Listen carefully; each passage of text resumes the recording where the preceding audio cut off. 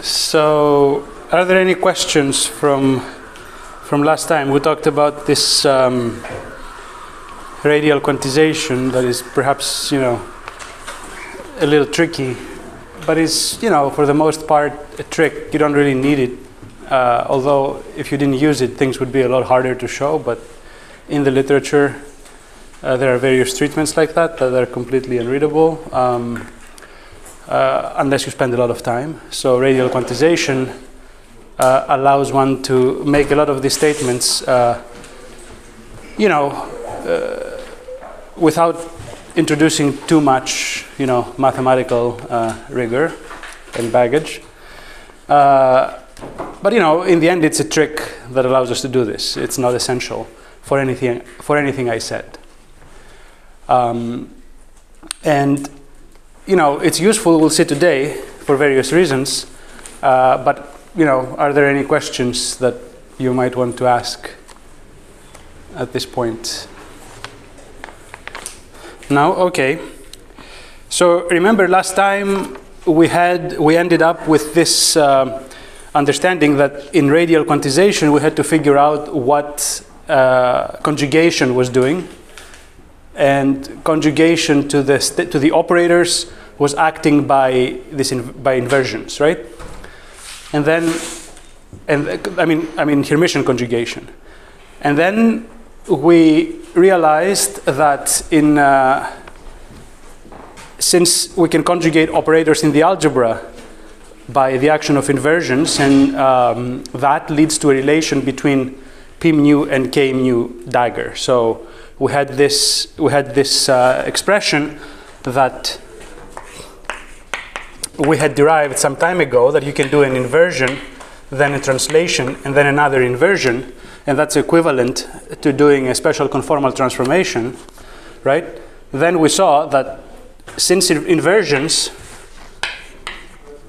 are how complex conjugation acts on operators in the conformal theory, that meant that in radial quantization, k mu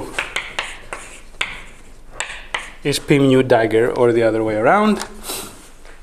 And we then motivated this sort of picture where we view these operators as sort of raising and lowering operators, where p mu is a raising operator. You start with some state in the theory, the primary state, and then you act with p mu and generate a bunch of states that belong to the same conformal multiplet.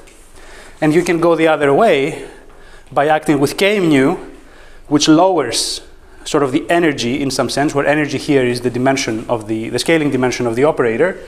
Because as you remember, this k mu with the dilatations, which was the generator, which was sort of the Hamiltonian in this picture, had a commutation relation where k mu d was plus k, while p mu had the commutation relation p mu d is minus p.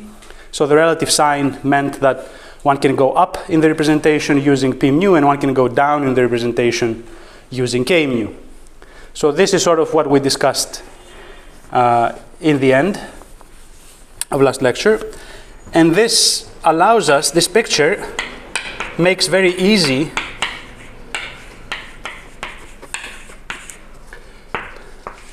the discussion of unitarity bounds. Now you may have heard that the bootstrap puts bounds on operator dimensions. Even before the bootstrap, in conformal field theories, there are unitarity bounds in the dimensions of operators, but these are lower bounds, okay? So in particular, you know from, I don't know, your free scalar field that is, say, in D equal 4, the dimension of a scalar field is 1. And even in general, arguments of unitarity will tell you that if you were to compute the anomalous dimension of this thing and went to a CFT, the anomalous dimension would have to be positive. The leading contribution to the anomalous dimension in perturbation theory would have to be positive. And that's because of the reason I will explain now. So if you've ever done this computation, I'm just talking about a computation where you start with a scalar field phi, and then you compute some diagram that looks like this, right? So this diagram will be proportional to lambda squared in lambda phi to the 4 theory, to lambda squared. in lambda phi to the 4th theory, and you might wonder, what's the coefficient in front of this lambda squared? Is it positive or negative? And the unitarity bound I will be discussing tells you, without even doing the calculation, that this coefficient must be positive. And it is. It's 1 over 12, if you did the calculation. Okay? So what is this unitarity bound? Let me say first that we will derive it sort of using this picture where we take a primary operator and we consider the state created by this operator. So this is a primary operator, which means that when I insert this operator at the origin, right, then this generates a state on the sphere, on this sphere in radial quantization of dimension equal to the dimension of this operator. Okay? Now we want to define a norm, and the norm using such operators will be defined in this way, where this is equal to delta ij. So what does this mean? If you remember first of all, this ij indices are indices that have to do with the representation that this operator belongs to under rotations in the Lorentz group, okay? So some rotation matrices in the appropriate representation. Now, I wrote here delta ij, but the form of a two-point function in a CFT is not just delta ij, it had that denominator 1 over x squared to the delta O, right? So here, to define complex conjugation, I have defined the state O like this, and then the dagger of the state O, which is this state over here, sort of gets, I sort of define it this way to be x to the 2 delta O, x to the 2 delta, to have the, let me write it like this, x to the 2 delta O, OI dagger. Okay, so when I dagger the state, this state over here takes that denominator in the two-point function in its definition, okay? So that then, by definition, the norm in this picture is just a delta ij, okay? Any questions? Just by definition of how I define the states. Okay, so what do we do with this? So now we say I have a state and its conjugate, and I also have an operator. Sorry, I missed this. So we define it like that, and as a consequence of that, the norm is just delta ij. The norms in Hilbert space are just orthogonal, orthonormal. Why is that from that definition? This is definition. Yeah. This is how I take the dagger of a state. Okay. I get it. And I define the bra this way, by daggering the ket and assigning and appending this x to the 2 delta, so that then the states in the Hilbert space are orthonormal. What is x? X is the argument of the operator. Is where I define the operator. Okay.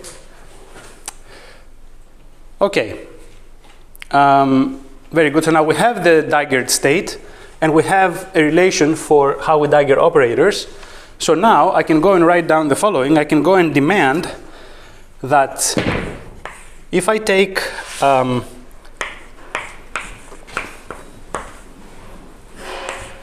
this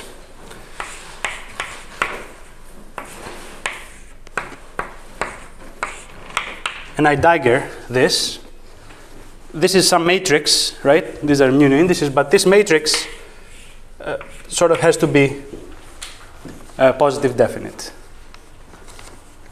Okay? Just by the fact that I have this state in the Hilbert space and the daggered state, if I were to demand unitarity, I would have to ask for such a matrix to be positive definite. Okay? So now let's see what that gives.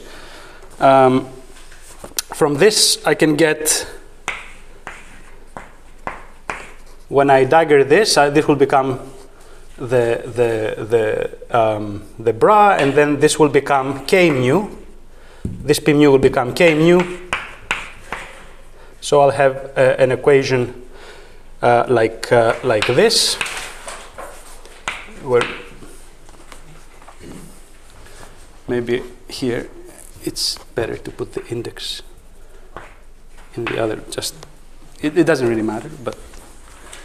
So I have this,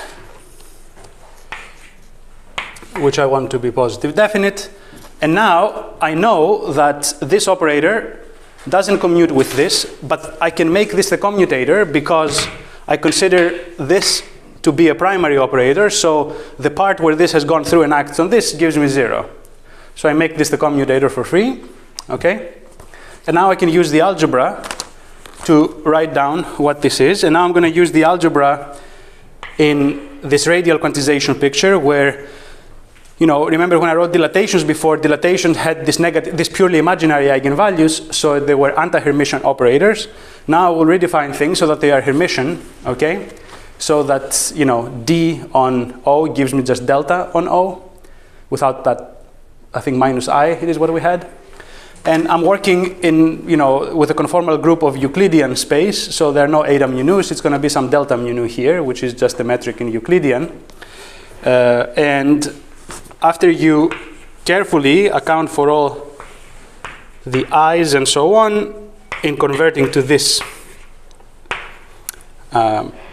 representation and using the algebra, the commutator of k mu p nu, you get this. Okay? And now you let these operators act on the right, and you will get 2 times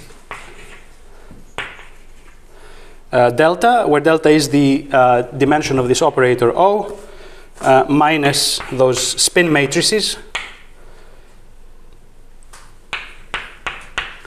And here there is some delta.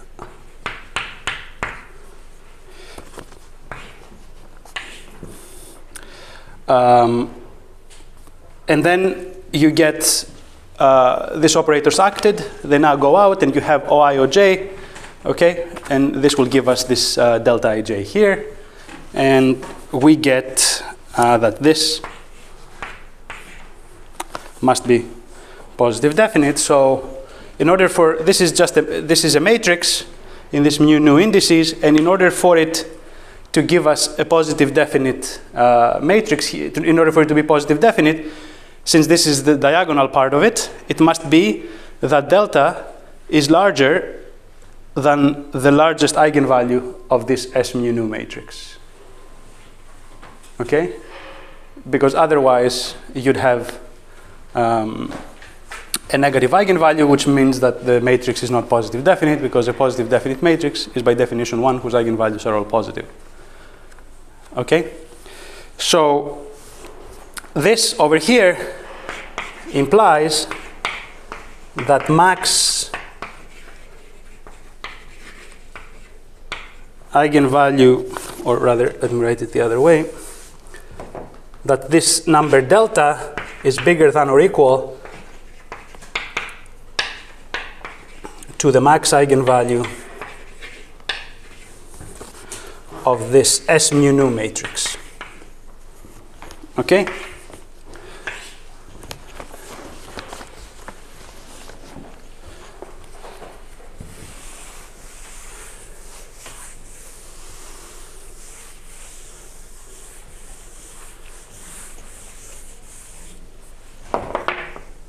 So this is what we call a unitarity bound.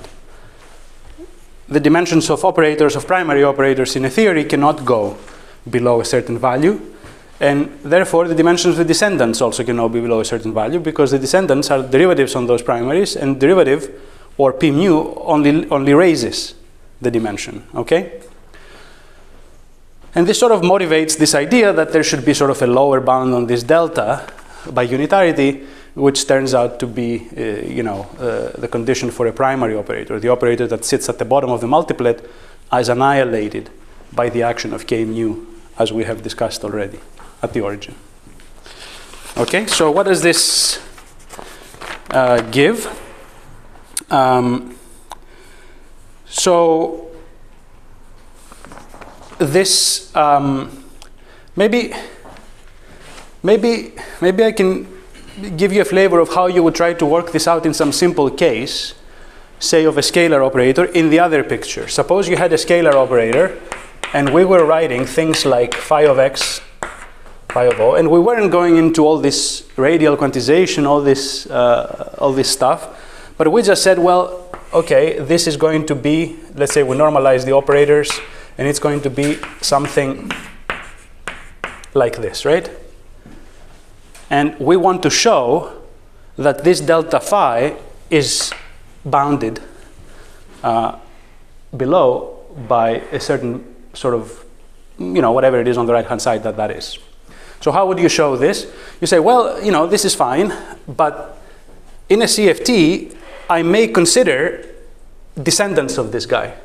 In particular, I may consider the correlation function d squared phi at x, d squared phi at 0. I might just do this, right?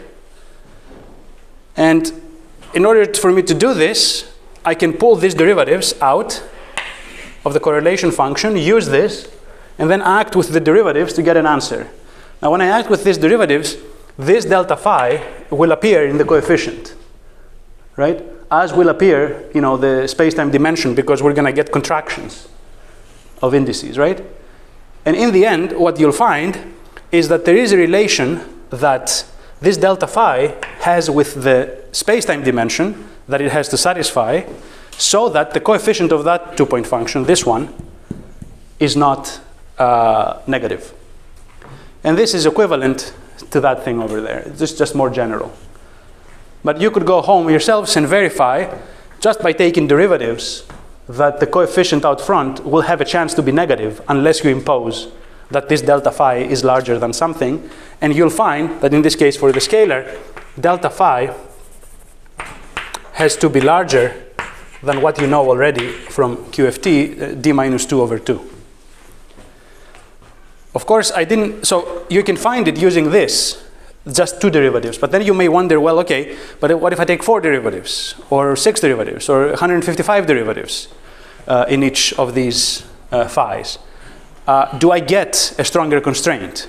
Okay? It's not easy to prove that you don't. And it has been argued and sort of proved in papers that you don't, but I don't understand the proof, and it is very heavily mathematical that you don't. But let's just say that you don't. Okay? But it's not an easy thing to show that there is no constraint stronger than this arising by considering, more and more derivatives. And you have to show that because the multiplet of phi contains all derivatives, however many derivatives you want acting on phi. It's an infinite Fermat module with phi sitting at the bottom. And just from doing this, you find this, but you don't know that this is the strongest one, strongest constraint. Of course, we know in this case that we have the free scalar that saturates the bound, so the bound cannot be stronger than this, right? But to prove that it isn't, without using that example, is quite non-trivial. Okay, so this is what you prove for scalars. There is another, of course, very let's say, popular representation of the the Lorentz group. This is traceless symmetric tensors, right? And for traceless symmetric tensors, so for rank, well, let's not call them rank L traceless symmetric. Let's just call them for spin L tensors, which is what, for spin L tensors, you get that delta has to be larger than or equal to d minus L plus 2. Okay, so this is the unitarity bound for spin L tensors, and let's look at it. So, as we said, this bound is saturated. We know for the free scalar, right? The free scalar saturates this bound, and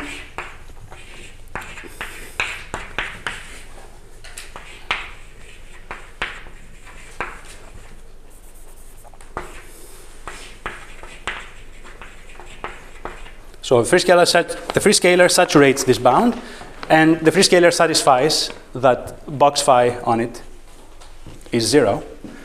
Because when you saturate the bound, remember, you derived this by saying that the coefficient that appears here, C of delta and D times whatever, has to be positive, right?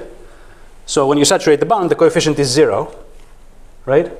Which means that you get the 2-point function to be 0, but the only way for a 2-point function in a positive norm Hilbert space to be 0, I'm going to cause a problem, is for the operator itself to be 0, and this is the fact that this is a free scalar, okay?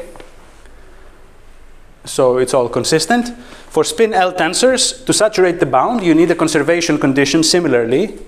And the conservation condition is, for example, if you have L equal 1, you see here it becomes D minus 1, and you know operators of dimension D minus 1 that you may think saturate this bound. They're conserved currents in a theory. Spin 1, conserved currents, will saturate that bound. You also know another case with L equal 2, where you have an operation of dimension D that saturates the bound, and that's the stress energy tensor, which is a conserved current of translations in the theory, even in a conformal theory, of course. But this bound is valid for any L larger than or equal to 1. Okay? In a free theory, for example, you have what people call conserved currents for any L. Even beyond the stress tensor, you have conserved operators for spin 3, 4, 5. These are broken in interacting theories, while conserved currents that are associated by symmetries, be it space-time symmetries like the stress tensor or global symmetries like current, spin 1 current, they will remain if you preserve the symmetries. Okay? However, those higher spin currents that exist in a free theory, you will not be able to preserve them in an interacting theory. Okay? Okay. And notice how the last comment about this is to notice how we didn't use anything about Lagrangians here. So we didn't derive that del squared phi must be 0 by saying, okay, here is the free scalar Lagrangian, vary with respect to the field and get the Euler Lagrange equation and so on. We didn't impose this. We said, if this thing is to be 0 in a positive normal Hilbert space, the operator itself must be 0. So that told us that in order to saturate the bound, we need a free scalar. Okay? All right, any questions about these unitarity bounds? And of course, one can find unitarity bounds for all representations of the Lorentz group. In general, if you were to write a general representation of the Lorentz group, you weren't going to use mu indices, because this means that it's an integer spin representation, but we have non-integer spin representations. And in order to denote those more conveniently, you view the Lorentz group as SU2 cross SU2, right? And then you have this alpha and alpha dot indices. So you will have alpha 1 to alpha j, and then alpha 1 dot to alpha dot, say, j bar at point x. So this is some representation of the Lorentz group, right? Depending on how you choose things, you may call this the j over 2, j bar over 2 representation of the Lorentz group. And the dimensions will be then, instead of using L here, you'll use this j and j bar in the space-time dimension, but you'll get similar bounds, okay? Any questions about this? Go do it though. I mean, if you haven't done it, go do this. It's quite instructive. It will, help you see sort of like how the structure arises, although it's basic algebra. Okay.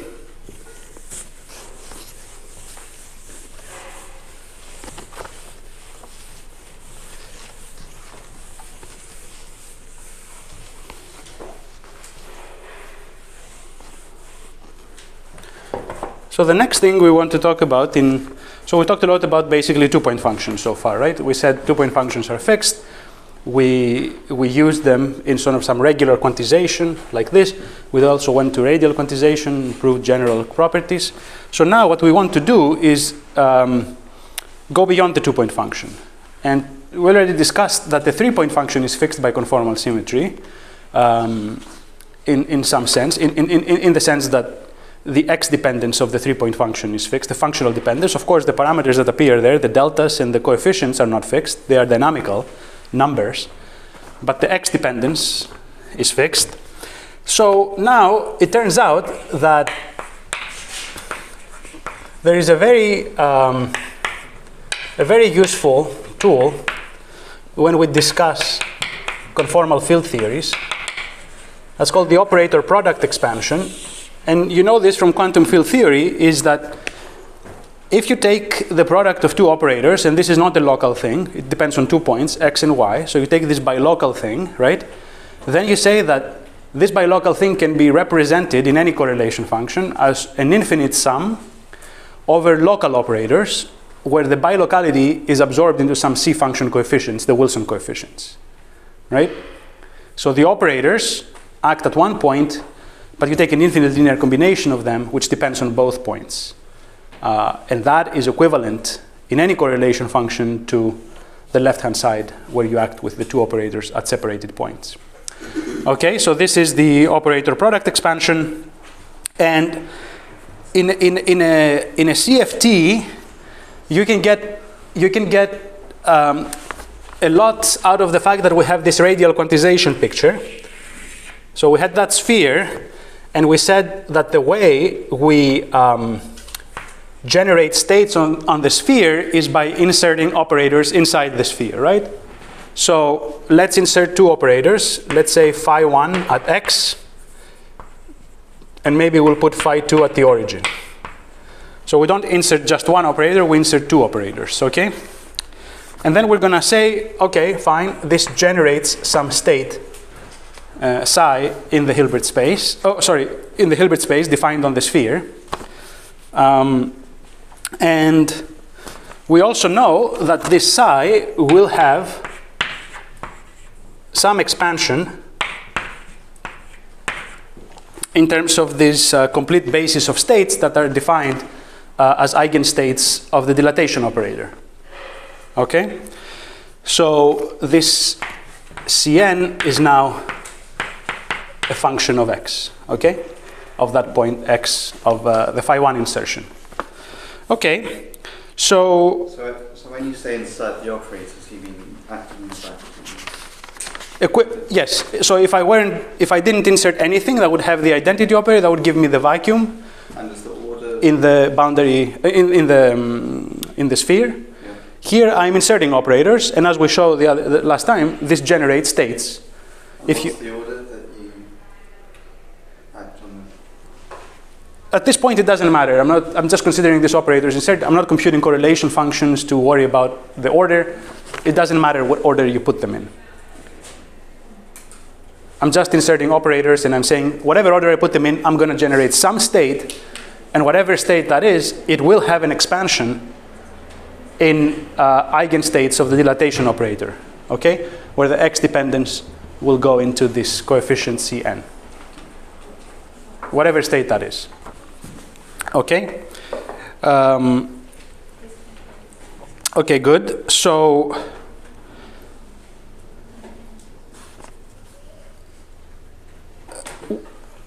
this is just an equation in the Hilbert space, but we know that these operators over here, these delta n operators over here, will be either primaries or descendants. This states delta n will also be able to arise from insertions of either primaries in the sphere, inside the sphere, or descendants inside. There's no other option, right? Because in a CFT we either have primaries or descendants. Here we are inserting a product of operators. So this is not a local operator we're inserting, but any local operator has to be a primary or a descendant. And since we have the states delta n here and the state operator correspondence, we know that each of these delta n's will correspond to either a primary or a descendant insertion. Okay? We don't know which one it is, but we know that there's going to be either a primary or a descendant associated with these states. And therefore, if I consider the action of this on the vacuum, the action of these operators on the vacuum, then I will be able to write something only in terms of primary operators.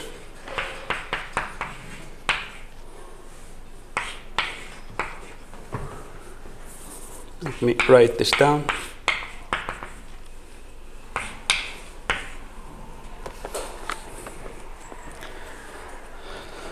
So what does this equation mean? So I motivated that these states over here will be states generated by a primary descendant, right? So acting on the vacuum will then mean that I may have primaries in this in this sum, and if I have descendants, I take the corresponding primary, right? And I modify this coefficient accordingly to put the right derivatives here to generate that descendant. And I add it in. Okay? So whatever it is, I can write down an equation like this, where this is a fancy object. It's a very complicated object. We'll see how you can compute it. But it's a fancy object that is not just some coefficient that's a function of x. It also has this dependence on the derivative on this point because it needs to be able to generate descendants as well as primaries. And descendants are derivatives of primaries. Okay? Is that clear? Okay, very good. Okay.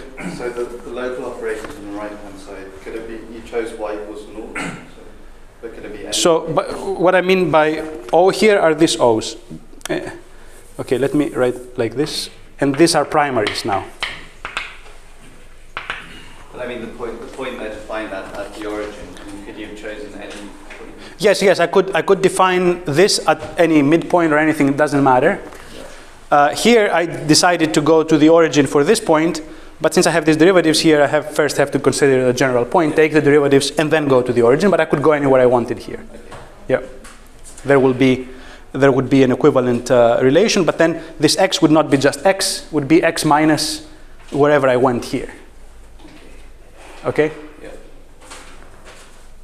Okay. So it's just a simple form of the equation. So this proves that there exists an OPE in CFTs. Okay? Just using the state operator correspondence. Okay? What more can we... I mean, I introduced this thing because I just didn't want to write down descendants of this. But, you know, I can always generate these descendants. That's the point with grouping these derivatives into some complicated object. Okay? Formally, I can always write this down, and we can see that it's computationally, you can also use it. We'll see now in a little bit.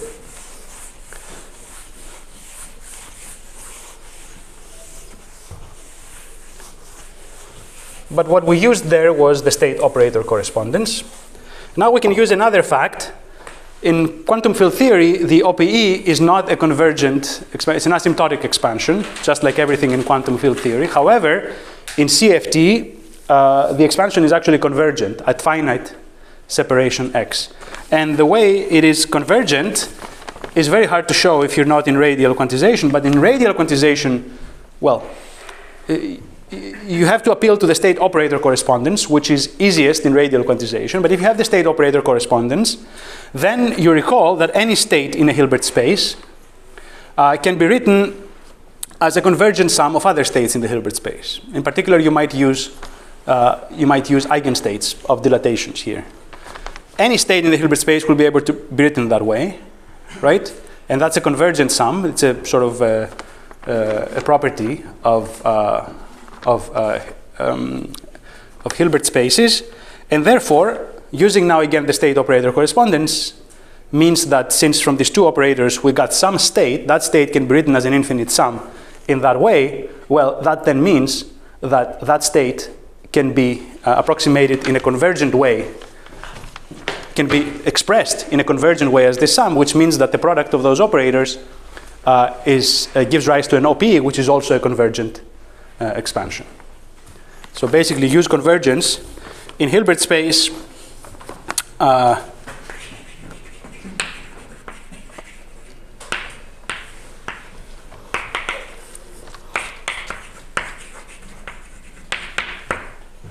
convergence in Hilbert space implies convergent OPE. Okay, so the only thing that perhaps is a little bit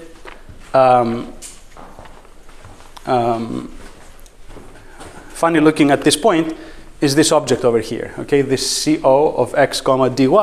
So let me show you how you would try to compute this, okay? Any questions about this? So the state operator correspondence allows us to get pretty far here, much farther than you would in general quantum field theory. So let's now try to compute this object C, at least in some expansion, so we get an idea about what it looks like, okay? So for this, we will consider the OPE of two operators, phi1 of x, phi2 of 0, and we will write this in the following way. There will be some coefficient over x to some power. This is going to be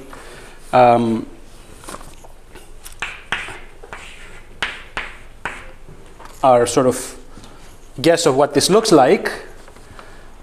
And then there will be some operator along with all its primaries, plus contributions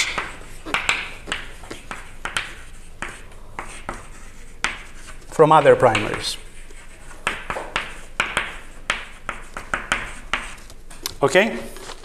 So this is the general form that this OPE is going to take. And we isolated one particular contribution, one particular primary operator, along with whatever descendants of that primary might appear, and then all the rest is there. And let's now act with D on this OPE. The generator of dilatations. We act on this OPE with a generator of dilatations, and so this, remember, this D will act like minus I x dot D plus delta, right? But now will act like this on this operator. So you'll get an action on this operator, and then you get an action on this operator by the chain rule, right? And what this will look like. So you can, of course, put this operator at y, take this derivative, and then send y to 0. But since this x is just sticking out here, you will get rid of that derivative. There's not going to be an associated derivative. But for the first one, you'll get 1. And that's, you'll get delta 1 plus x dot d plus delta 2 here. And then you'll get your operators back. And now I'm going to focus on this contribution, and I'm going to put that in there. So I'm going to bring this over here, and I'm going to write this as, if you do the algebra, there's going to be minus I delta 1 plus delta 2, and then you just do the x dot d on that thing over here. This is at 0, so it's only going to act here. And you get, what do you get? Minus k.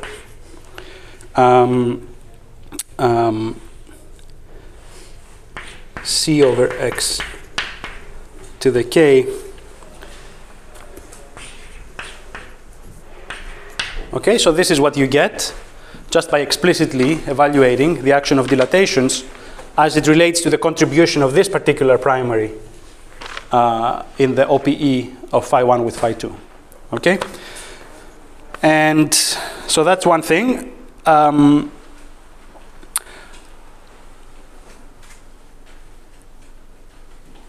And so here we use a differential representation of the operator. On the other hand, when we have on the other side of the OPE, we had this C over x to the k times the operator O. This operator O at 0. And the action of this, of dilatation on this. Sorry, the other terms of the OPE don't contribute to this? They don't bring in this O. Okay, so there are. So they are there. Terms. They're all there. This expression, there are other terms. But here I'm focusing on the contribution associated with this particular operator O. Okay? So what was I doing now? Right. So on the other hand, acting with this will also give you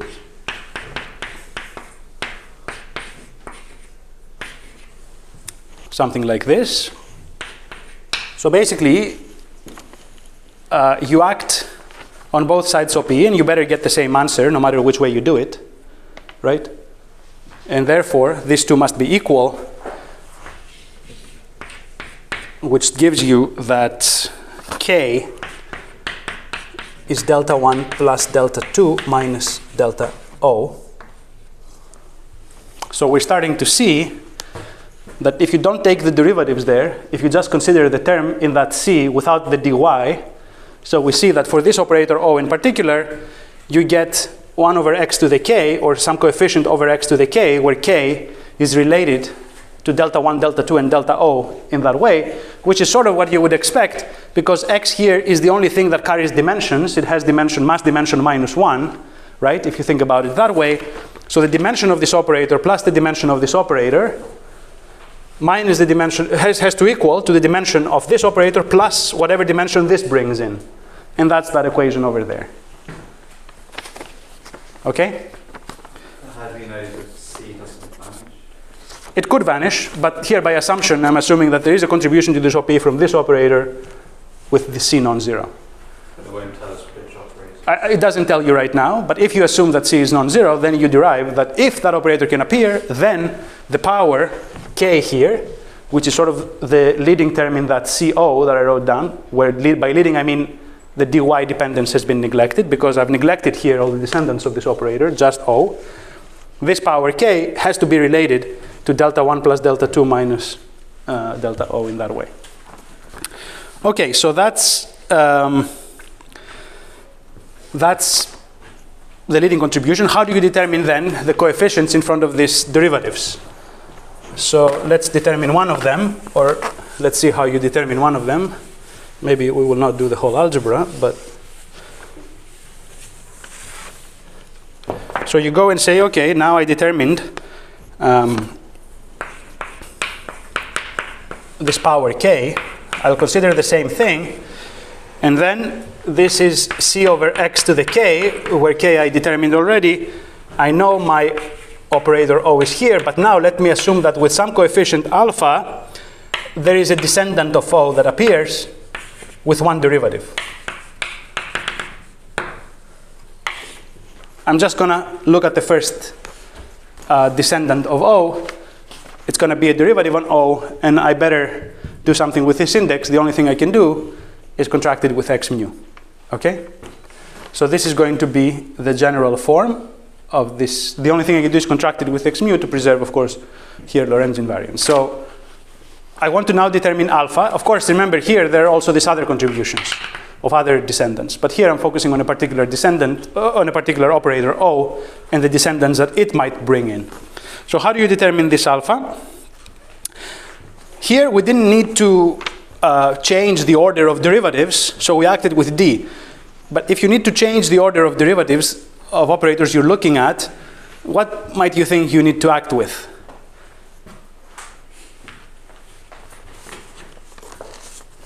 To start getting relations. You could act with P, but you won't get much with P because it's a simple derivative. It won't allow you to relate terms with different numbers of derivatives. While this K mu had a much more complicated relation. It had this x squared d mu, and then it had even a piece without d mu's, right? With just delta. So that will allow you to get a relation. So let's see how this works. Again, you do the same thing. You act with K mu on the product. It's basically exactly what we did here.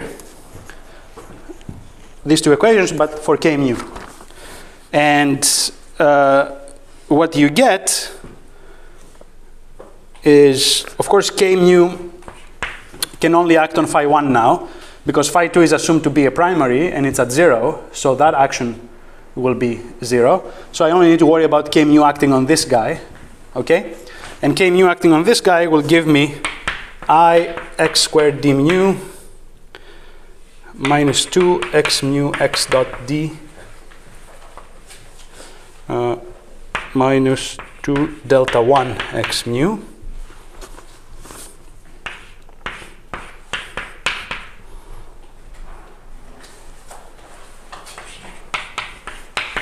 plus other things. And now, if I act on the right-hand side,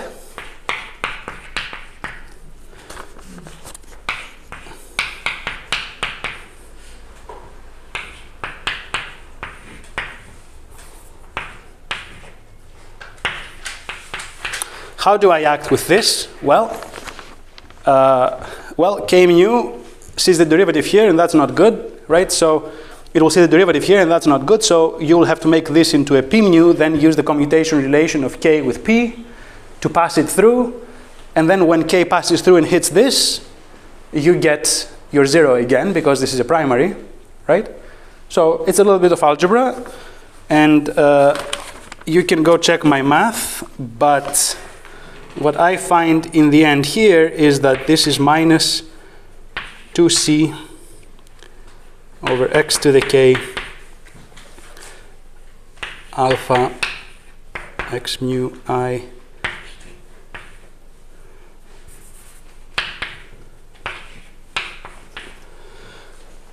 Okay, so this is what you get here. This is the only contribution that survives. And now what do I have? I have that this must be equal to this. Okay? Here I'm not done because I haven't taken the derivatives. The mu derivatives act on this x, so they're going to generate a bunch of terms, right? You can go do the algebra and find that the demanding equality of these two things determines alpha to be equal to delta 1 minus delta 2 plus delta O divided by 2 delta O.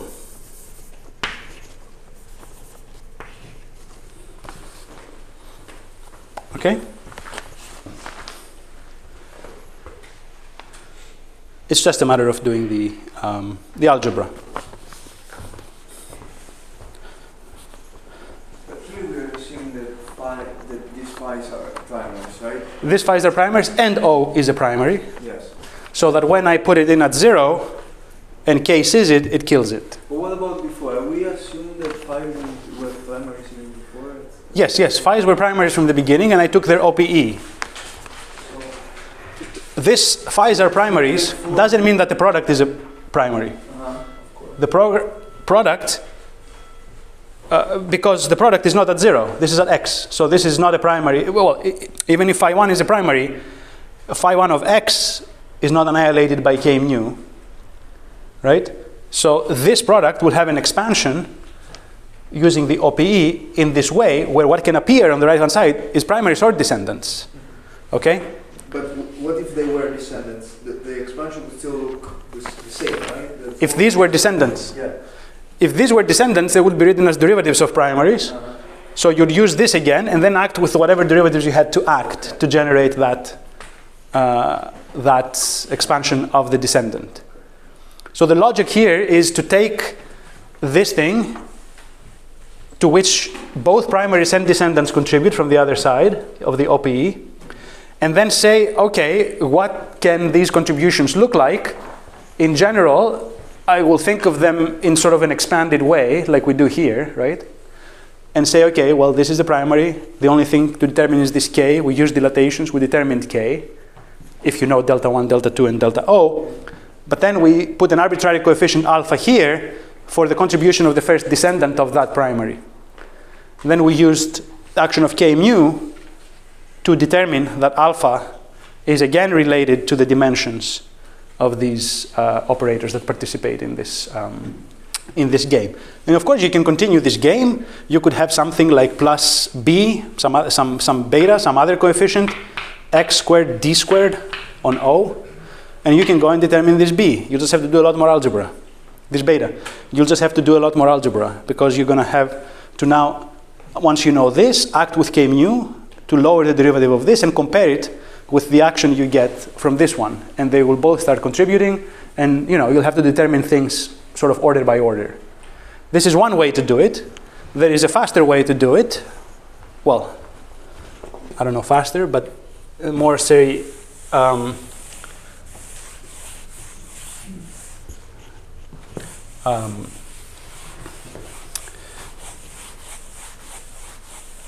clear way to see that you can determine it, let's say, by using the fact that the 3-point function of this phi1 and phi2, so suppose you put phi1 at x, phi2 at 0, and then you take some other operator, some operator O, it could be that O over there, at point z, you have this 3-point function, okay? And then you want to say that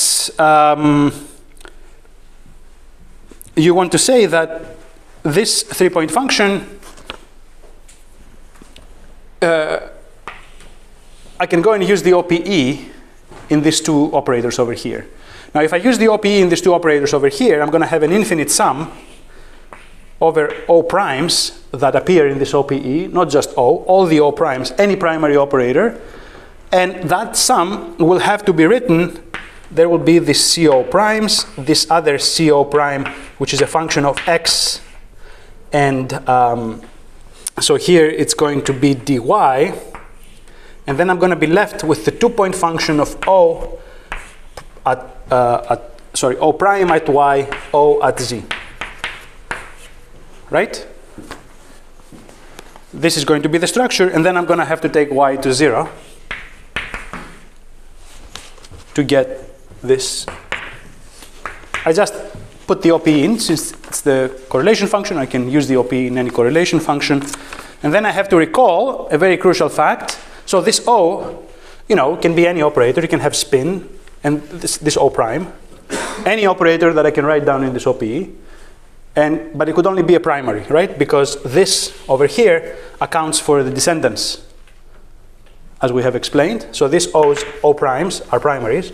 This O is also a primary. So now what do I use? Well, I use the fact that in a CFT, an operator can only have a 2-point function with itself. So this sum goes away. An infinite sum, but there's only one contribution to it. Okay? And this contribution tells me that this becomes CO, and then this other CO of basically O at y, O at z. Okay? So now I know the 3-point function in a CFT. I know the general form of the 3-point function in a CFT. It's kinematically constrained. I know the general form of the 2-point function in a CFT. It's kinematically constrained. So what is this? Well, this is just a differential operator that you can act on the 2-point function to get the 3-point function.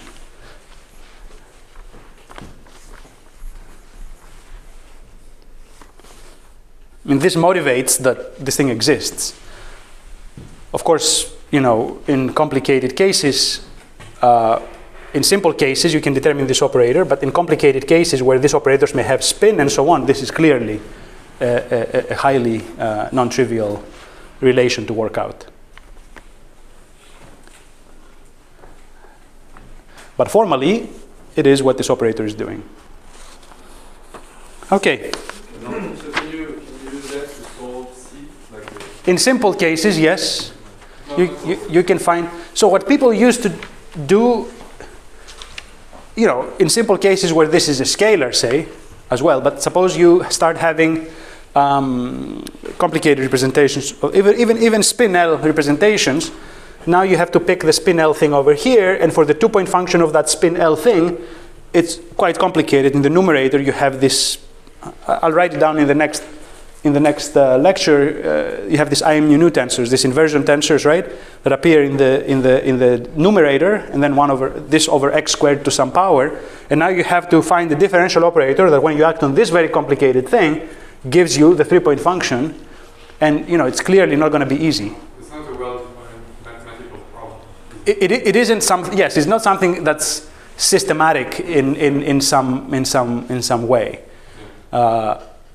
So what you resort to in those cases is sort of like make sense of it in that way.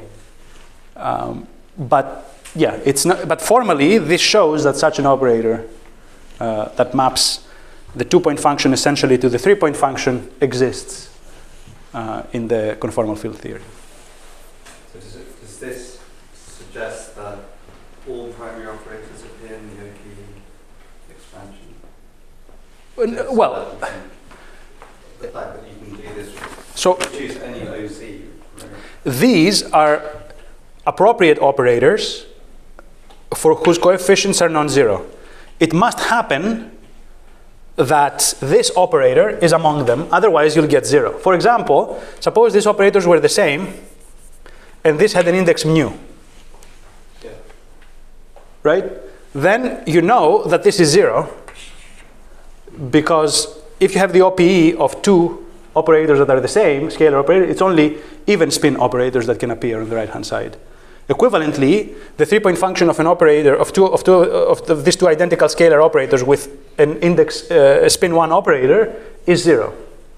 So now you don't get anything here because this is 0. You can do this, right? But among these operators, you will never find this O mu. These O primes will never include O mu. While they will include some spin 2 operators, spin 4 operators, spin 6 operator, but never this O mu. So this 2-point function will be 0 for all contributions, and then 0 equals 0. So you have to use both properties of the OPE, right? And then the form of 3-point functions and 2-point functions to get this equation to work consistently. So it's not all operators in the theory, it's all operators consistent with requirements like Bose symmetry in this case, or if you have some global symmetry, things have to belong in the right representations and so on. It's not anything that can appear.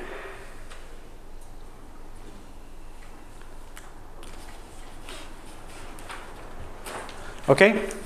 Any other questions? Okay. So, of course, you know, we introduced this C and all this stuff and these ideas that, oh, we can only worry about the primaries and we can always generate the descendants because we can always take derivatives, essentially. Now, these are not easy things to do, but formally, they show, once again, that the relevant, meaning the important operators in a conformal field theory are the primaries, okay? And we'll see now how that manifests itself when we consider 4-point functions. So far, everything was fixed kinematically as far as the x dependence goes. x1, x2, x3, however, or x1, x2 if you have a 2-point function. The only unknowns were these deltas and, you know, these coefficients that we were carrying around. So in the 3-point function. So now we want to look at something that is more non-trivial. And that let's take to be the 4-point function of an operator phi. So the same operator at all 4 points. And remember, we mentioned in the first lecture that, or maybe the second, I don't remember, the first probably, that when you have up to 3 points in space, there is no conformal invariant one can write down, and therefore those correlation functions will be completely fixed kinematically. But now, when you have 4 points, there are these conformal invariants.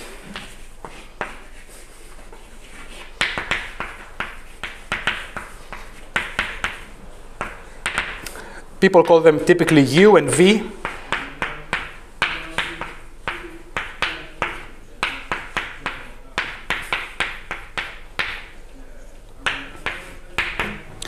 And I will use that notation.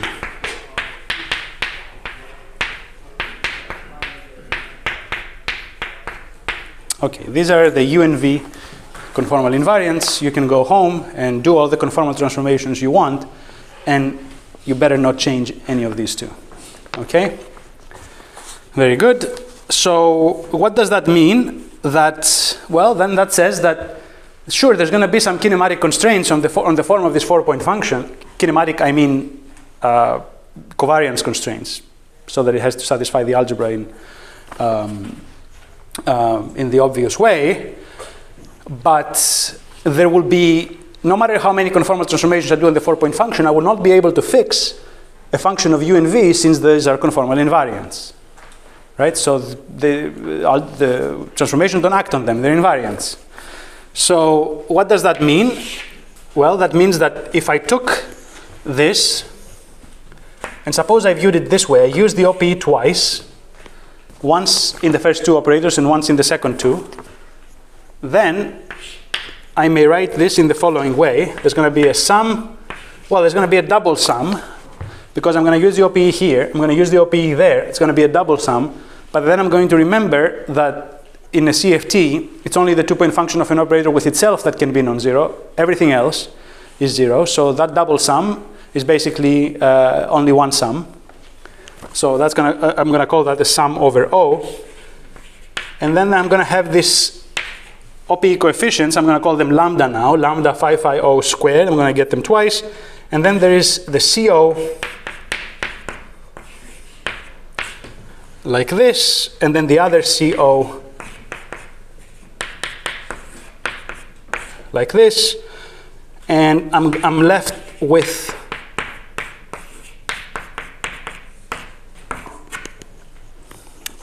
the two-point function, right? I use the OPE twice. This is what I get. And these O's are primaries or primaries and descendants.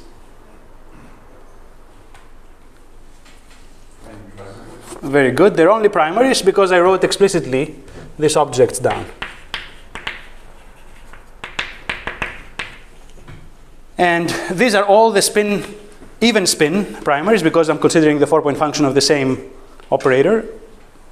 Even spin primaries that can appear, and there is an infinite number of them, typically, in a CFT. And this is therefore an infinite sum that we can use to express this four-point function. If you want to have a picture of it, you may think about it in this sort of way, where you have your points 1, 2, 3, 4, and then you exchange these operators O in this way, but along with O, you exchange in an appropriate way all the operators in the multiplet of O, all the descendants, which is this stuff over there. Okay, so this is a picture. Sorry? What's the mean of Witten model? Can you express that sum in terms of the what's the mean of primaries? So these constraints generally, I'm not using here specifically 2D. What I will be discussing are the global blocks, if you want. And this typically will be infinite sums, if that's what you're getting to.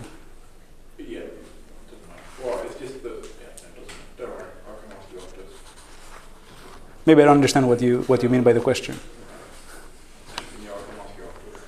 Okay, all right. Okay, so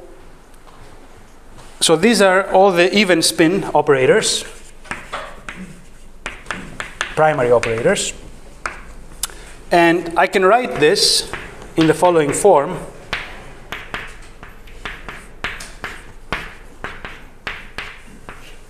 Why even spin again? Why even spin? Yes.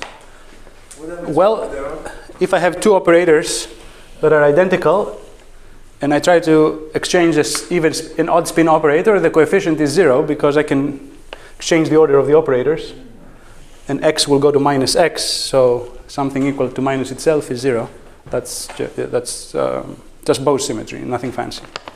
Yeah. So I can write this, express this in this way, where sum over the O's, lambda phi phi O squared G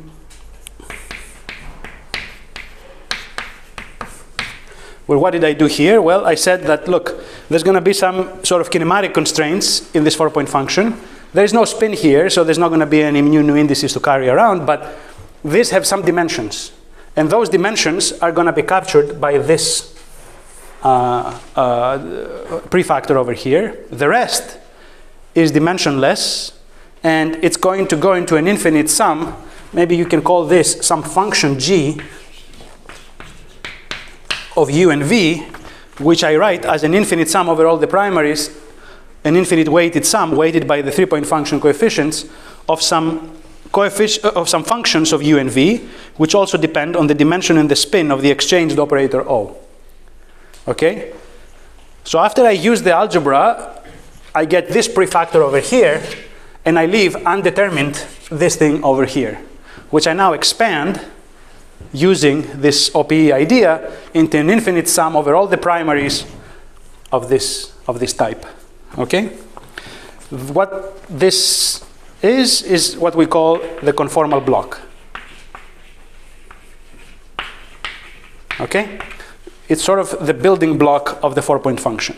If you know all the operators in the theory, O, their dimensions and their spins, and if you know those 3-point function coefficients, remember, these are not 4-point function quantities.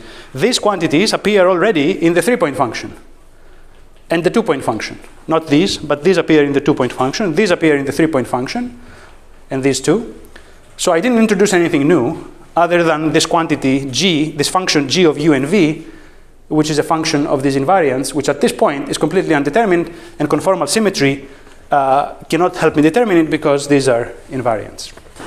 Okay, but this is a completely general decomposition of the 4-point function that I can write down. Okay? And what the conformal block does is basically it collects the contributions of all the descendants. It collects the action of those CO operators, these derivative operators. It collects their action into one function for every primary. Okay? So you don't need to know, if you know the conformal block, you don't need to know what these COs are. You know that their action will be resummed by their specific form, in the specific form of the conformal block. Is that clear?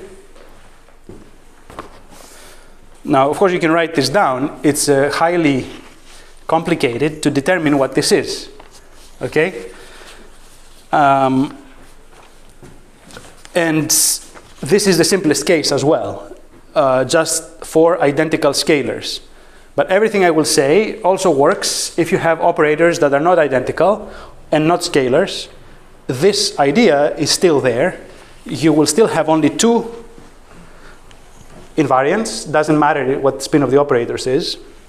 It depends on how many points in space you have. So for 4 points, you have two invariants. That's it. And it's going to be a lot more complicated on the right-hand side. Nevertheless, the idea will be exactly the same.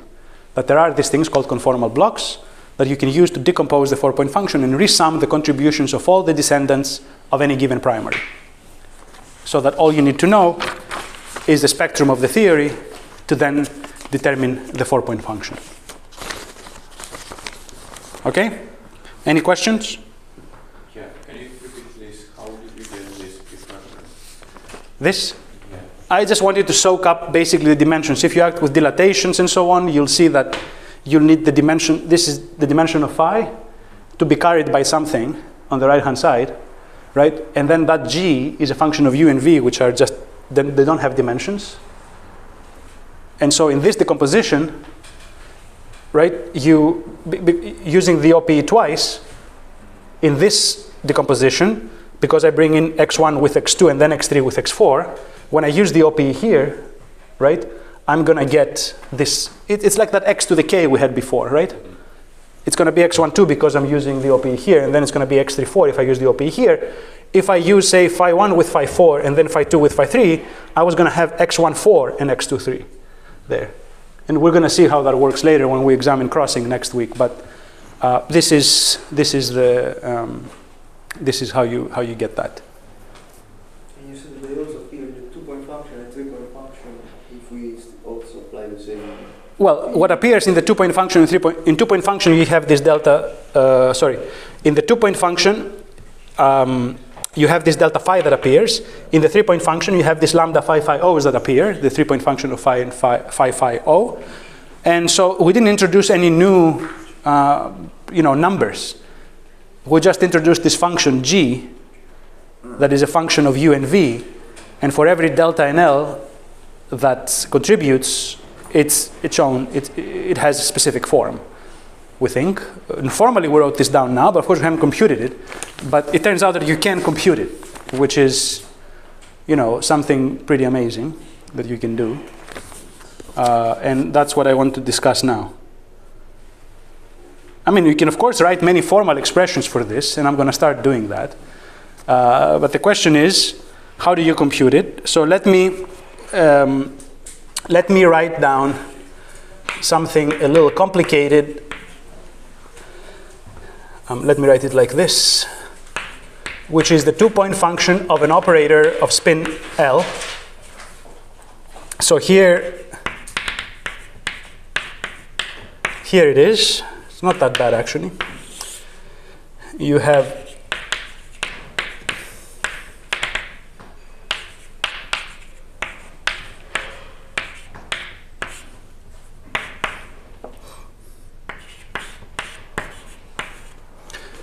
where this I tensor, let me write it like this.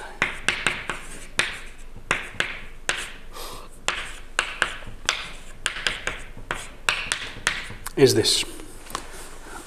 So if you were to work out the constraints of conformal symmetry for the two-point function of a spin L operator, you are going to get this mess, okay?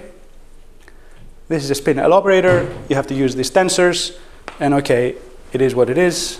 Not trivial to work out, but this is what it is. So then in that case, so why did I write this down? Because here, remember, these are even spin operators that appear here. I wrote them as O's, but this was just symbolic. These are O's that look like those. They carry these indices, right? And now, if I want to write the block associated with the operator with dimension delta O, a spin LO, say spin 2 or spin 4, I can write it in the following form.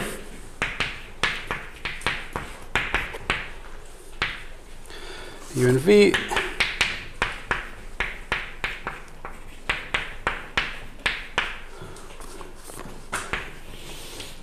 and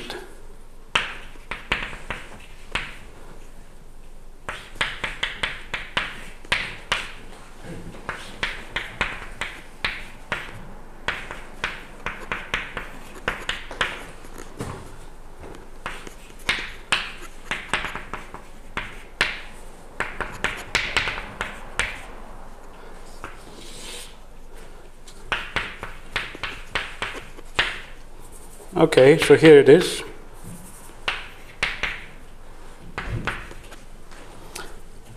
So here it is.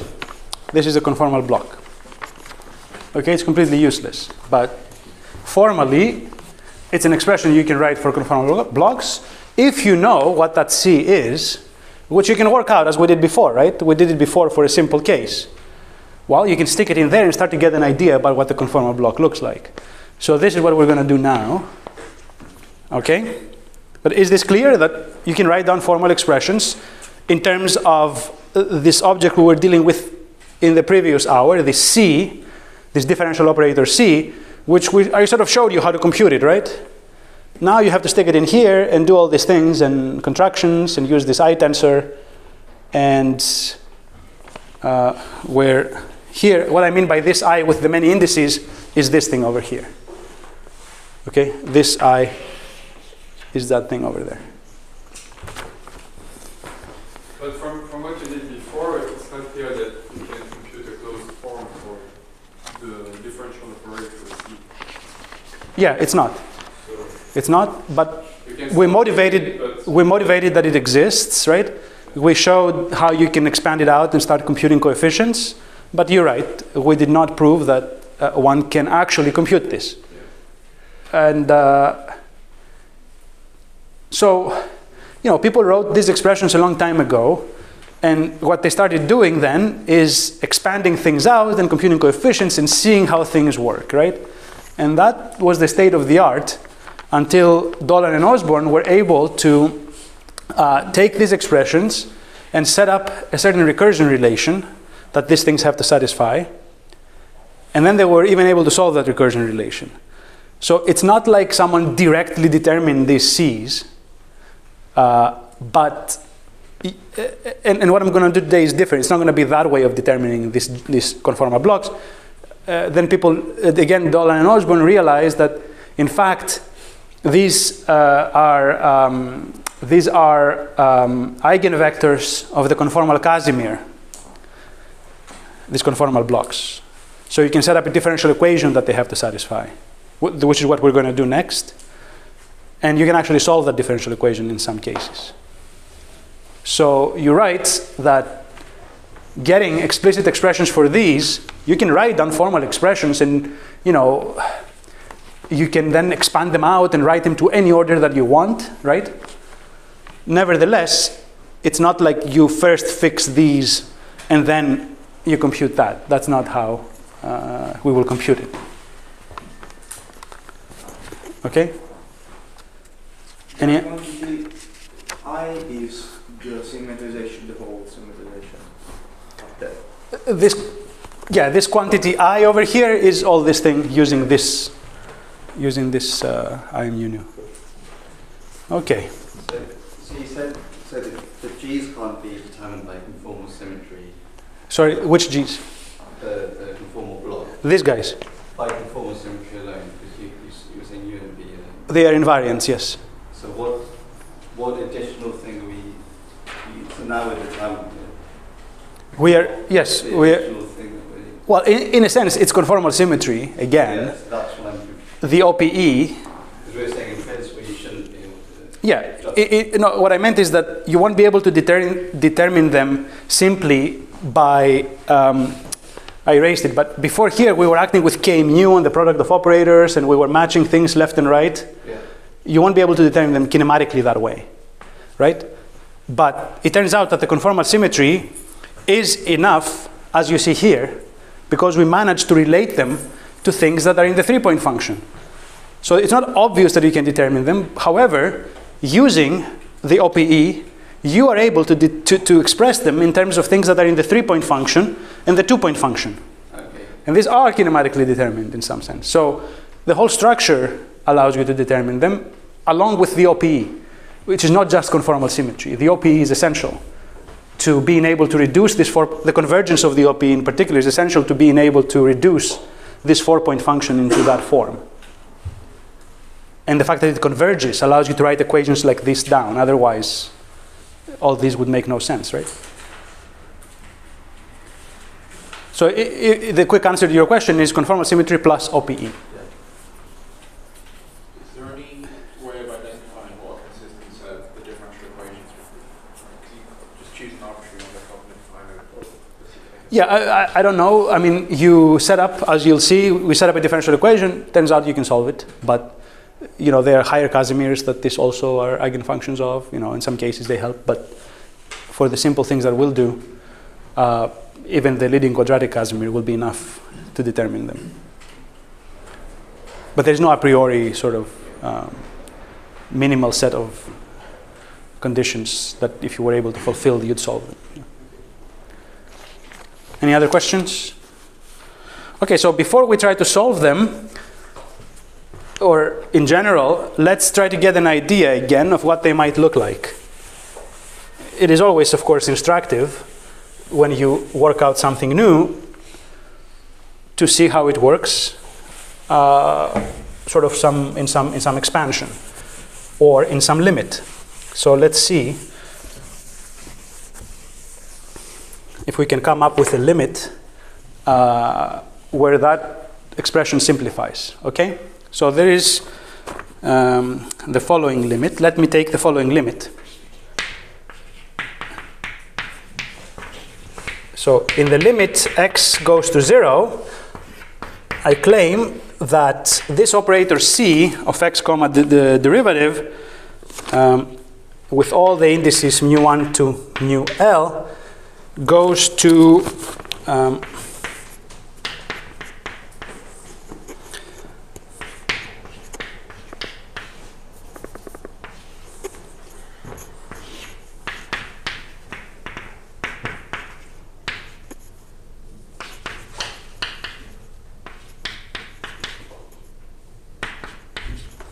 so this is one expression. So in the limit x going to 0, this operator C, this differential operator C that came from the 3-point function, goes to that form. Okay? You can prove that. for the leading contribution because the leading contribution, we're taking the limit x going to 0. So that power x to the k that we were considering had to be the power that leads to the largest contribution. And this allows you to determine this form for the C. OK, that's very good. And now what we want to do is take this thing over here, this C, and stick it in here. So in order to do this and be consistent, I have to send x1 to x2 and x3 to x4. OK? So that that x goes to 0. Because x12 is x1 minus x2. OK? So this limits then x12 goes to 0 and x34 goes to 0. This is the limit in which I can use that equation I wrote down. And if I look in the u and the v, remember the u in the numerator has x12 and x34, right? And so u will be going to 0. And v, turns out, will be going to 1. Because v has x14 in the denominator and x34, and then x23 and x14. So identifying these points this way means that the numerator and the denominator become the same for v, while u goes to 0. OK? So now I take that thing and I plug it into that expression that I wrote there for the g delta L in this limit. And it turns out you can work this out. It's not, it takes a little work. That in this limit, this is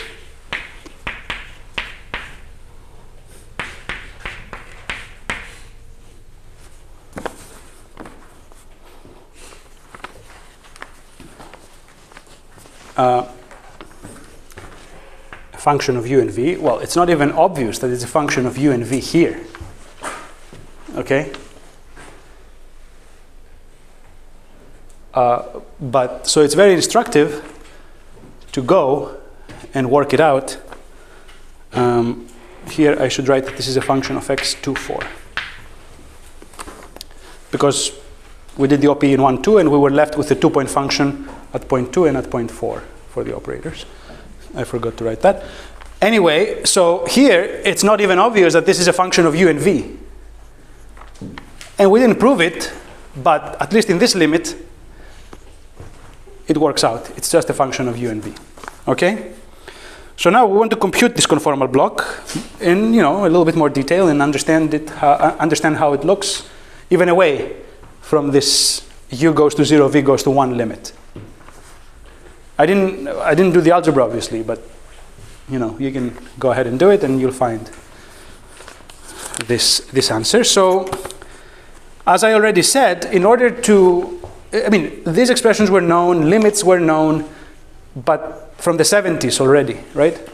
But it took more than 30 years for people to look at this and understand how to actually determine the blocks. And as I said in the beginning, Dolan and Osborne went through this calculation. They set up a certain recursion relation. I'm not going to show you how that works. They recognized a certain recursion relation and how those that these things have to satisfy. And then they realized that actually there is a faster way to get them by looking at a Casimir of the conformal group. And the idea here is, well, you have a multiplet, you want to resum. It helps to have an operator that acts on all this multiplet with the same eigenvalue, which is the definition of a Casimir, right? So I need a differential operator that acts with the same eigenvalue on every particular state in that multiplet. That's the Casimir. So what's the Casimir for the conformal group? Well, let's see. In the previous lecture, I mentioned that if we start with Euclidean, d-dimensional Euclidean space, then we get, well, if we start with Minkowski space, we get SO d, 2. But then I said that if you start with Euclidean, d-dimensional Euclidean space, then the conformal group becomes SO d plus 1, 1. which is like the Minkowski group of d plus 2 dimensions, right? We said that. So we're now going to use that because if I know that the conformal group the Minkowski group, I know the conformal Casimirs of the Minkowski group. I just have these generators m mu nu, and the Casimir at leading order, the quadratic one, is just m mu nu squared, right? So I'm going to take the conformal group, view it from Euclidean space. So it's SO d plus 1, comma 1. So we have this group SO d plus 1, comma 1. And the way to realize this is to make a new M matrix. So I'm going to call it MAB, which is the following matrix. I'm going to take M mu nu and put it in the corner there. Here I'm going to put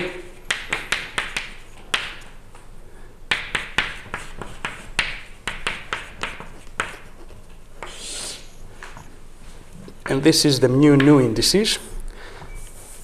Let me write it down and then we'll look at it.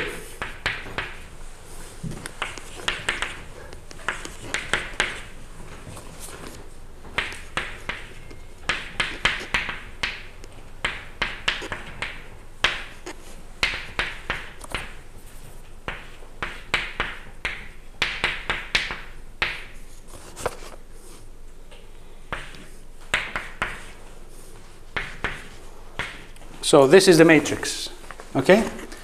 I define this matrix where the indices A, B go from, go over d plus 2 values. This is the Lorentz group in d dimensions.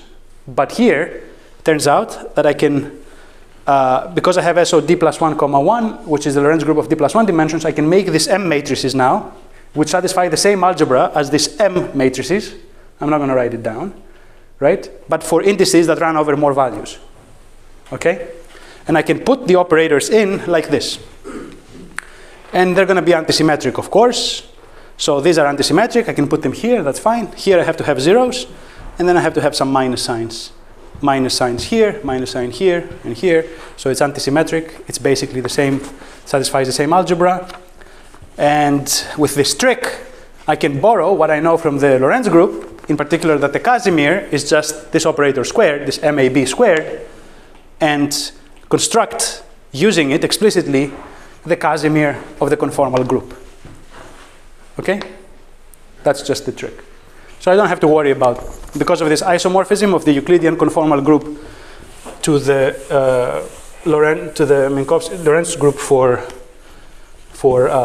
d plus 2 dimensions, I can use this trick. Okay, so my quadratic Casimir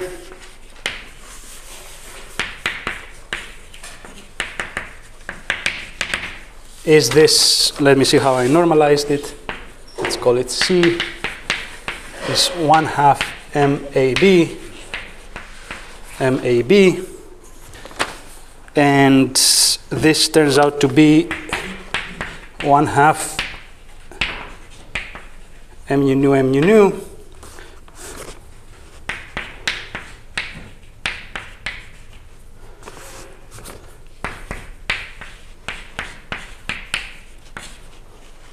Okay, where d is the space-time, little d is the space-time dimension.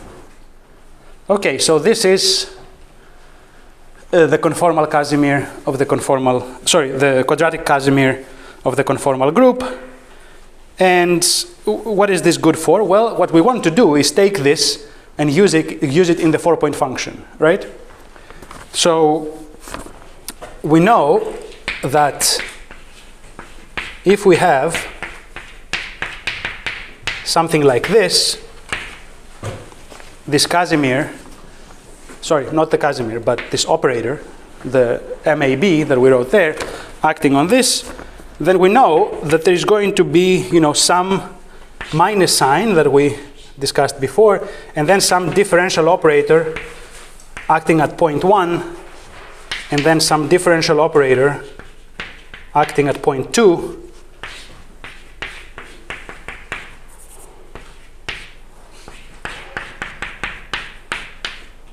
So there's going to be an equation like this, right? For the way this operator acts on the operator product, phi at x1, phi at x2. And therefore, using this, we know how the conformal Casimir acts on operator products. And now we're going to take that and stick it into the 4-point function. And we're going to remember that this is a Casimir, which means that it acts the same way in all states in the same multiplet, right? So this is the key observation, which gives us an equation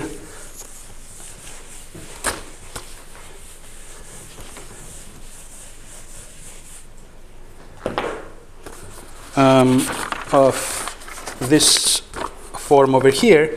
So use in 4-point function the Casimir, and what you find is an expression of this type. I'm not going to derive it, but you can work it out yourselves. And then there is some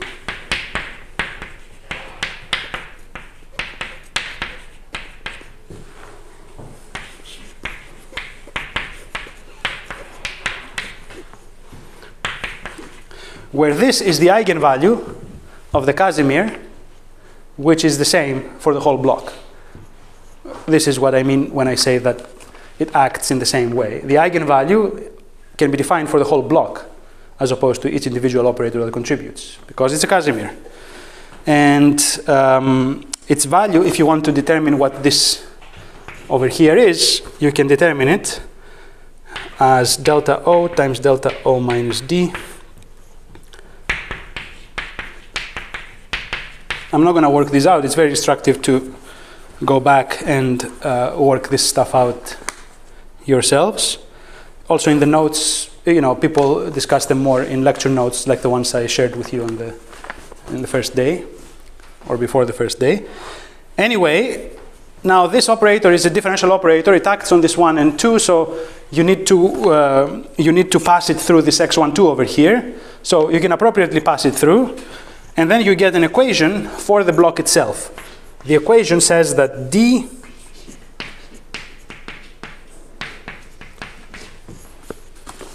is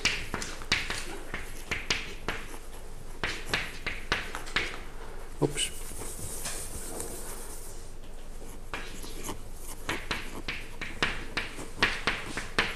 So remember, we used the Casimir inside the 4-point function, and we said, since it's a Casimir, all the contributions associated with the primary will have the same eigenvalue. So we got this equation over here. And then we passed this D12 through and got an equation that says that there is an operator D, which I'm going to write down now, of which the conformal block is an eigenfunction with a known eigenvalue. Okay? And this operator D takes the form, let me just write it down. It's not easy.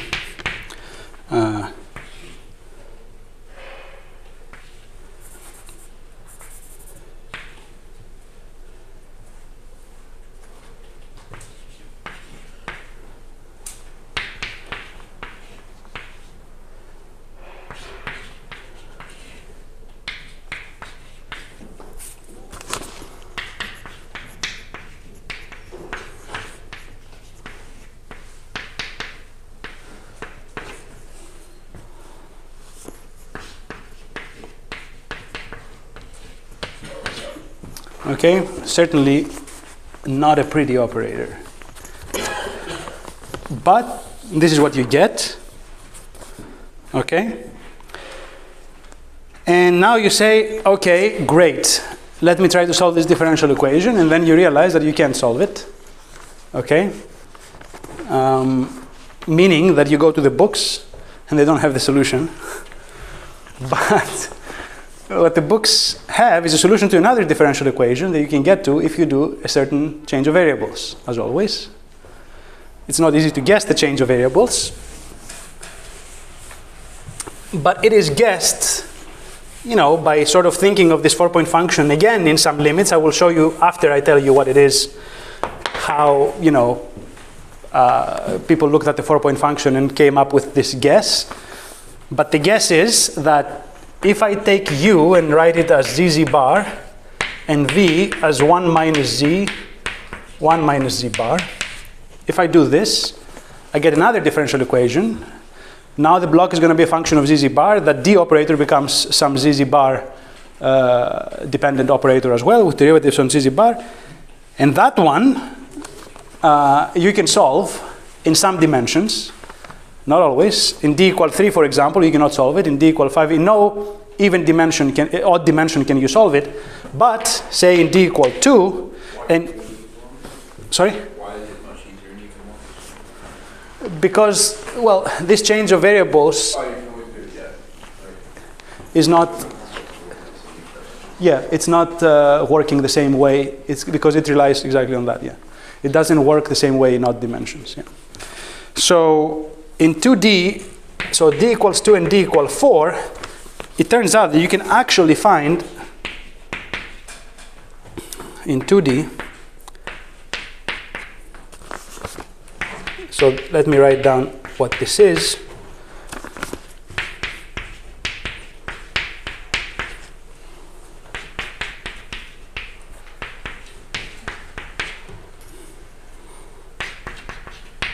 Sorry, but the dimension up here is only in eigenvalue,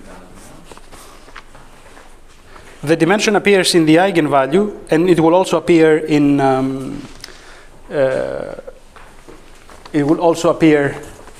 when you do the change of variables here.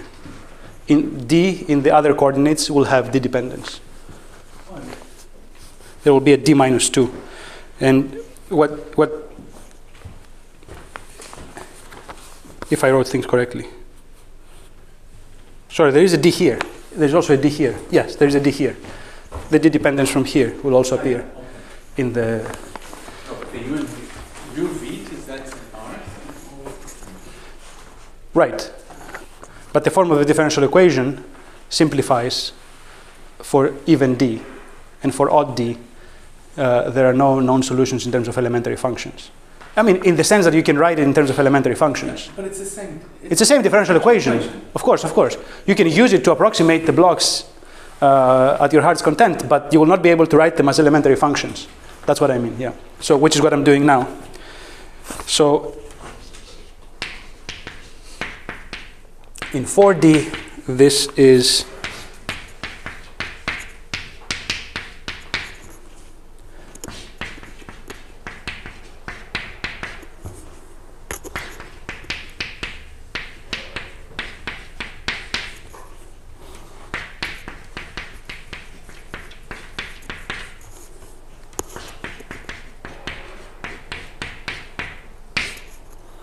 where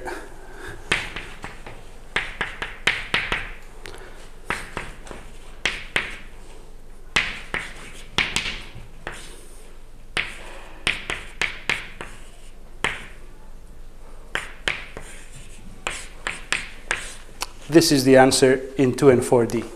So it's written in terms of elementary functions to the extent that you call these things elementary. But that's what people call them, meaning that someone else wrote it down already. And you can check that the differential operator in the ZZ bar coordinates annihilates, well, it doesn't annihilate, but gives you that eigenvalue that we motivated, has to appear because of the fact that we're using a Casimir. Okay? Any questions? Yes? In 2D, shouldn't it factorize? In 2D, it factorizes in the sense that there is a piece that it has a z and a z bar. There are two pieces. Yeah. And this has to be the case because you have to match a certain boundary condition. I didn't mention this. You also want this to match the boundary. Of course, you're solving a differential equation. But you want this differential equation to match the boundary condition in the limit u to 0, v to 1 that I discussed. And you have to take this combination of but this, I mean, this sum, I mean, if you take a sum of two terms, then it doesn't factorize anymore. It doesn't. Yep. But I mean, You mean factorize a function of z and then a function of z bar? Yeah, it doesn't. But I thought, I mean, in the yellow book, I thought that. This is the global conformal block, not some Virasoro block. Okay. So it contains infinite Virasoro operators. Yes. Infinite number of. And if you do the Virasoro block, somehow it factorizes?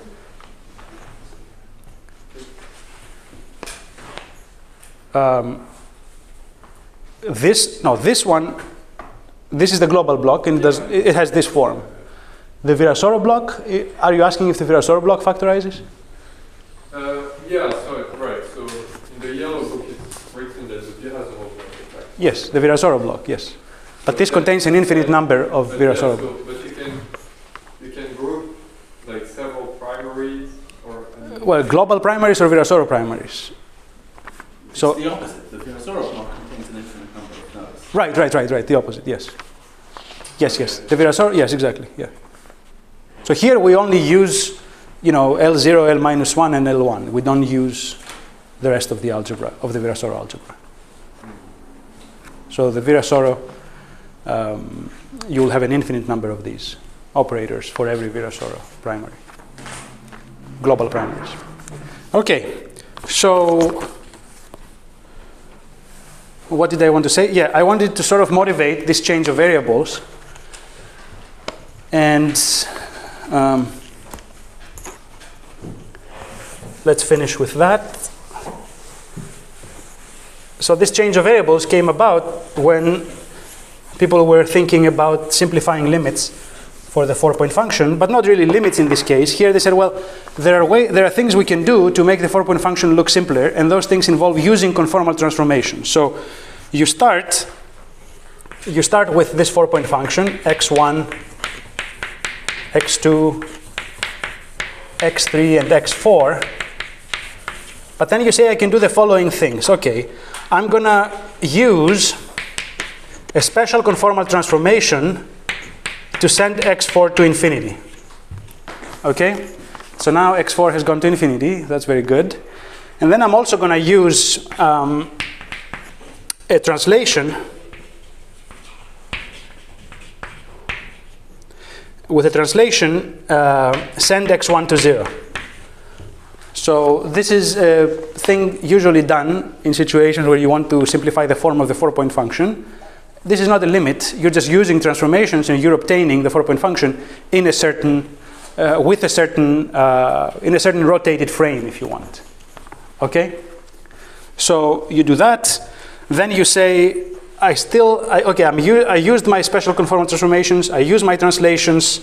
Let me now use some rotations as well.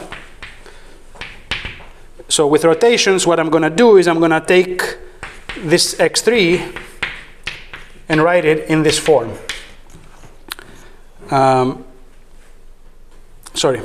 With rotations, I'm going to write it in this form. I cannot eliminate the norm of x3, but I'm going to arrange it in this way. Okay? And this is, over here, is a d minus 2 dimensional vector. And we're in d dimensions. So I can do this with rotations. Now I still have dilatations. So, and with dilatations, I can choose them. I can choose them so that this x3 is equal to 1. Okay. So I've used some rotations. I took a vector in d-dimensional space, and I make it point along a certain axis because I have all these d-dimensional rotations, right? Now that I've done this, I haven't exhausted my rotations because I can still rotate around that axis without changing that vector, right? To change where the only remaining point may lie, but I cannot put that on an axis. The only thing I can do with it is put it on a plane, right? I can rotate around this axis to put it on some plane I choose. And then I'm done. Then I have no other transformation. So now we rotate so that x2 is in the plane AB 0. So this is our conformal transformations. We've done all this. We fixed the form of the 4-point function to be in this frame. And now, the only parameters left, my 4-point function now depends only on A and B. Everything else is fixed. And I can define two complex numbers, A plus IB, and Z bar, which is A minus IB.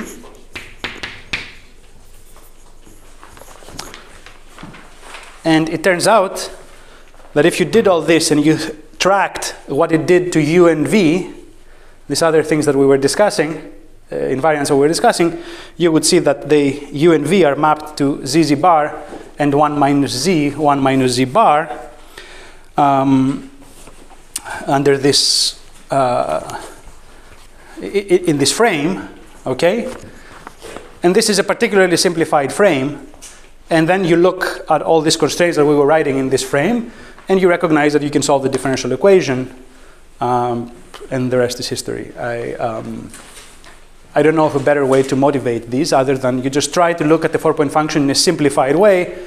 That's the most you can do, and in that frame, you can get this relation, which you then use in the conformal Casimir equation to find a differential equation that happens to be solvable in terms of elementary functions in 2 and 4 dimensions. Okay, so I went over time, but it was worth it. And next time we'll talk about how we use all this and crossing symmetry to actually get some non-perturbative bootstrap results. All right, thank you.